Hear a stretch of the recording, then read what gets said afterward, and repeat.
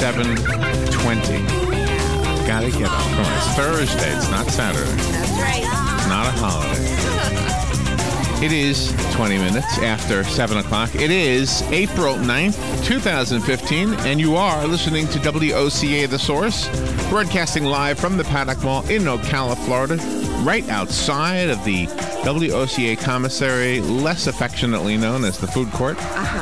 64 degrees here. Good morning, Robin. Good morning, Larry. How you doing over there? Good. How are you? Good. We got a movie buzz going on today. It's National Adjective Day. Don't forget. I know. You have to use. It's so pretty outside. It is so very pretty, bluish and exquisite and comfortable in here. You are so vibrant this morning. Thank you. I mean, very, very thank you. It's the day you're supposed to use more adjectives than you need. So of course, on this voluptuous-looking day. Voluptuous. Wow. It'll become voluptuous later on. When the traffic increases outside the window. Yes, it will. When the beautiful traffic... I'm going to have a hard time with this all day. Big Joe will be extremely happy. Big Joe. All right, 64 degrees, I'd tell you that. Oh, so we've got the movie thing happening in Ocala, as you know, with the International Film Festival, the Silver Springs International Film Festival. Big buzz in town. It's a kind of exciting thing to have. And we have an actor coming on in just a few minutes, actually. His name is Cal Penn. I know you know who he is. He is known for his role portraying Dr. Lawrence Kuttner on the TV show House. Yep. He's also the character Kumar Patel in the Harold and Kumar film series. Yep. One of which is Harold and Kumar Go to White Castle. Yes. Which is already 11 years old, believe it or not. You want to feel old? That movie's already 11 years old. He still looks young. He does, yeah. I mean, he was a kid in the White Castle movie, right? Yeah, right. Looks pretty funny, you said?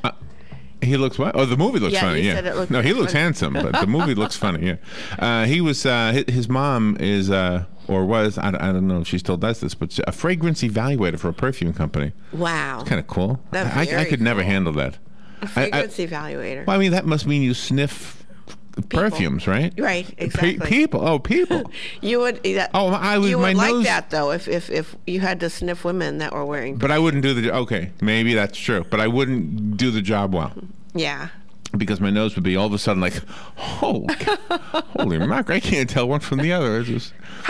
How would you clean your nostrils then? I mean, right. Because when people do food tasting and wine tasting, you take a sip and drink some water and take another sip. How do you do it for sniffing? So Cal Penn will be with us at 7:35. He's got a new movie he wants to talk about called The Sisterhood of Night. Yep. The Sisterhood of Night. So we'll find out what that's about in just a few minutes. How come all these famous guys only can be with us for 10 minutes? Although yesterday, I take that back, because yesterday we had Alan Alda's wife, Arlene. Yeah. She stayed with us the whole 25 minutes. She was so gracious, such a wonderful woman. Do you think we can, trick Cal into staying the whole half hour? We probably could. No, you can't. If he's got other radio stations he has to talk to. Well, we could give him a challenge and say the longer you're on, the more adjectives you have to come up with for the listeners. It is National Adjective Day. Yes. All right. Well, if he is able to stay with us, then we won't do a second part in the first half hour. However, if not, then I do have a serious one. Today, the vets will be here at 9:05. Veterans News is today. And there was a story this morning from the Associated Press that says nothing has changed at the VA a year after the scandal. Even in Jacksonville, Florida, the report states that there were... Wow. Hold on, I'll find it. The one in Jacksonville I wanted to tell you about. Gosh. That VA scandal, I mean, I thought the White House was going to take care of it right away. That's what they said. They were going to clean it up. I'll read it to you if we can. I doubt that we'll be able to get this guy to stay longer than he's scheduled to be with us. But yeah. Cal Penn, and then we'll. I expect we'll be talking about the VA scandal, and how nothing has changed after the scandal is really the discussion. So. Yep. And then I'll heap that article, and I know sometimes the guys from the Veterans News come in here and they have lots of social things to talk about, but I thought I would ask, because I get the feeling, listening to what they talk about, that Ocala is the exception to this. And I don't know, because I'm not a vet, and nor do I ever go to the VA. Obviously. But I remember when Hank first started doing Veterans News, which is now probably 11 years ago. Yes. He started doing it about a year after I started doing this. So. Right. So I feel like I remember there was lots of complaints coming from Hank. Hank doesn't. What's the expression called? Doesn't hold any punches. Is that the expression? Pull any punches. Doesn't pull any. Yes. Doesn't pull any punches. Pull any. Yes. It's an adjective thing. But anyway, so I mean, he would say it like it is, tell it like it is, and then he started to give us good news about how it was changing. The wait times were less. So maybe Ocala has like this great record, and that's kind of one thing I don't usually engage in conversation on the Vet Show. I mean, usually I just kind of sit back and work as producer. Right. But I will ask that question. I think I'm just curious if we have maybe an outstanding exception to what this article is saying is the rule.